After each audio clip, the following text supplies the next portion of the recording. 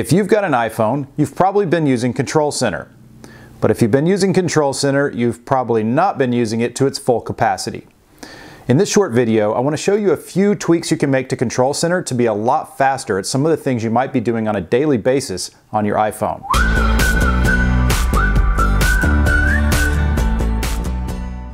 Alright, so on your iPhone or your iPad, where do you go to activate certain Control Center features? So when you look at Control Center, you're going to have certain things by default are going to be there. But if you want to activate a few more things, go to System Settings, and you scroll down a little bit and you're going to see Control Center and Customize Controls.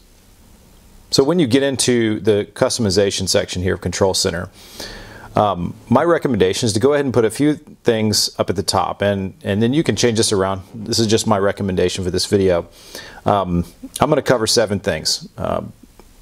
Notes, dark mode, timer, camera, D&D, which is already up at the top there, built in, and then voice memos. And then finally, Wi-Fi and Bluetooth, which are also already built in at the top there. Okay, and then the rest of them, we'll look at a few features of the rest of them as well. But these are the ones I think you can gain a lot of efficiency from. Okay, now that we've got those in order and activated for the Control Center, let's swipe up or down, whatever may be the case, and bring in Control Center and kind of talk through some of the advantages here. First of all, with notes. So with Control Center, I'm sure you've figured out with a lot of things, you can long press and it will give you some options. And so this is such a great feature that you can go in here, long press on notes and create a new note or a new checklist or add a new photo or scan a document. Those are some great shortcuts for day-to-day use, especially with needing to create a new note really quick. And so boom, you can start typing and take care of what you need to there. So use that Notes feature if you're using the Notes app.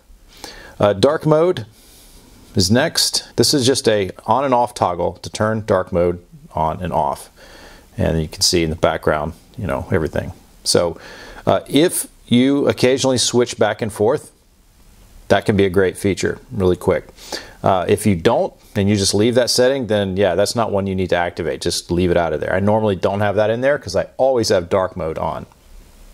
Next is timer, and I use this a lot, super fast. I'm always setting timers for stuff, whether it's in the kitchen or time myself with some work I'm doing or something, and just hold it down, set the timer, go. Such a great feature there. Number 4 would be camera.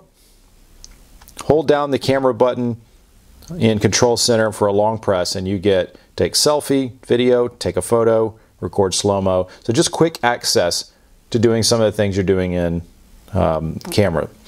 You don't have to long press, you can just tap and then you'll get the camera. Then there's D&D. Now with D&D, of course, you can just tap it and it turns on D&D, obviously. But if you want some options for Do Not Disturb, go ahead and long press on the button in the Control Center and you have the ability to turn it on just for an hour or until the next morning. Or, which I love, if I'm at a coffee shop or something and I just want to focus for a little bit, I don't want to have to remember to turn Do Not Disturb back off. I just use this option. So until I leave the location I'm at. And that turns on D&D for that amount of time for as long as I'm there. So a couple of really good options with D&D there if you use that feature. All right, next is voice memos. I use voice memos a lot. So long pressing on voice memos will give you an opportunity to create a new recording at the top there and just go. Really fast. I use that a lot. I create a lot of recordings for a number of different purposes. A lot of just quick thoughts I need to get down, maybe if I'm driving or just not able to type something out. And voice memos is such a great tool, and having that in your Control Center makes it really fast.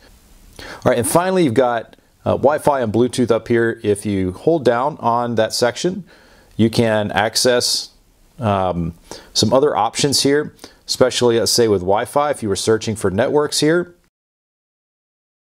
If you, and this one is especially useful, say I want to connect to my AirPods.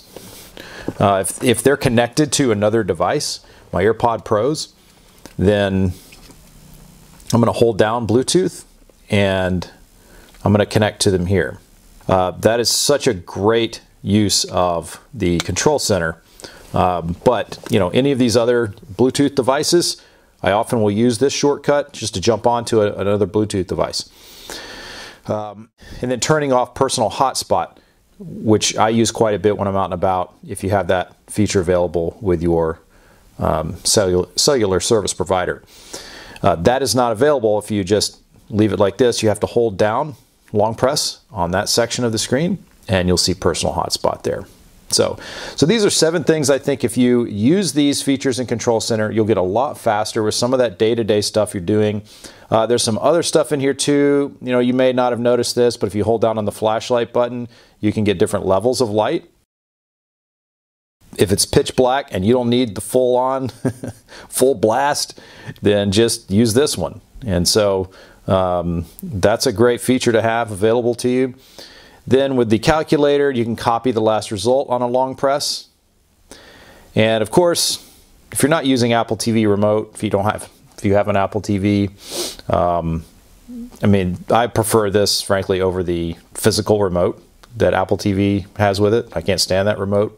I want to throw it. So I actually love the app and use that instead. So look through some of the other available features there. The ones I showed you are the ones that I think you're going to find the most useful to make you a little bit faster on your iPhone. If you enjoyed this video, click that subscribe button if you want more where this came from. I do videos on life and productivity on the Apple ecosystem. So we look forward to seeing you on the next video. Thanks for watching.